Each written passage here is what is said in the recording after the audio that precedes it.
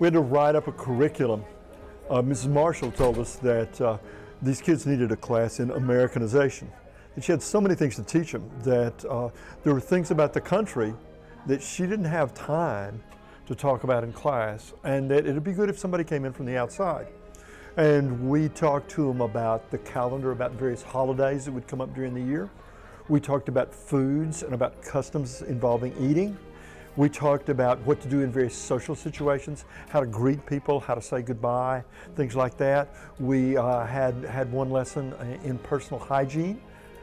We were able, because of the generosity of people at Highland, to bring all sorts of hygiene supplies. We brought toothbrushes, toothpaste, deodorant, soap, all sorts of things. We also were able to present the school with a check that the ESL department could use for these kids, because there's needs that come up, school supply needs, and other things that come up during the year.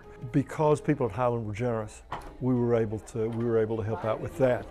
I think the thing that I learned the most in talking to Miss Marshall is when you're a teacher, you think that the subject matter you taught was the most important thing. But to her, the most important thing was that people from outside the school came and worked with these kids. She said that a lot of these kids who came from other countries, many of them were refugees, feel like nobody wants them here.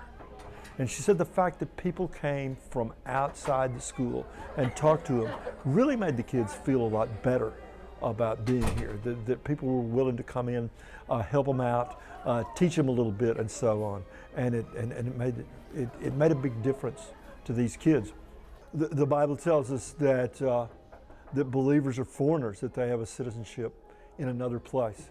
And so what better people than us to come in and to work with kids who others might reject.